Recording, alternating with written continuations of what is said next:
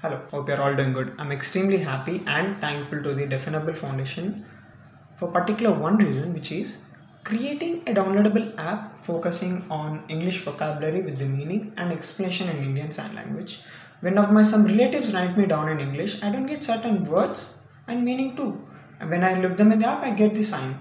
I can see my progress in my English language. Before it's all thanks to the EnAbling Foundation. It seems just like when you're preparing a vegetable meal, if we doesn't add any salt to it and adding other masalas, it doesn't good. But we should add the salt and it tastes good. In the same concept of cooking, the app is just like salty or vocabulary learning. Same. So you get the app if you want to see improvement and explore various English words and their meaning, which is we put together ISL.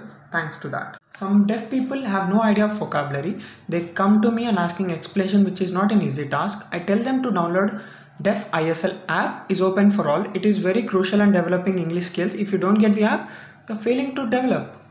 It's so important for all you to keep sharing this app to everyone. Thank you.